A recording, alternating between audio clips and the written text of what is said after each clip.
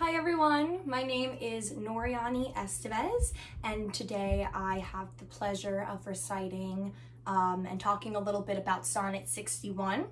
Sonnet 61 is kind of leaping off of Sonnets 57 and 58 in the sense that it talks about love and jealousy.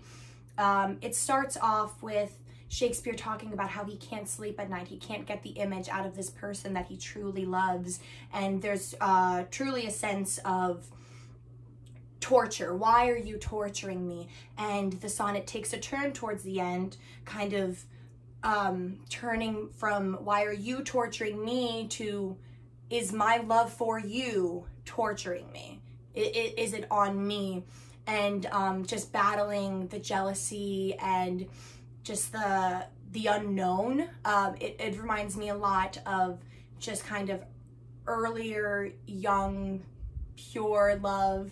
It reminds me of back in middle school or high school where I started to get my first crushes and I couldn't sleep at night because I was thinking about them and I was planning my outfits and when am I going to talk to them? Are they thinking about me?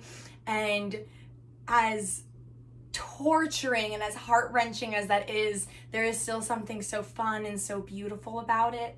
And yeah, I hope you guys can feel that too. Thank you. Is it thy will thy image should keep open my heavy eyelids to the weary night? Dost thou desire that my slumber should be broken while shadows like to thee do mock my sight? Is it thy spirit that thou sends from thee, so far from home and to my deeds to pry, to find out shames and idle hours in me?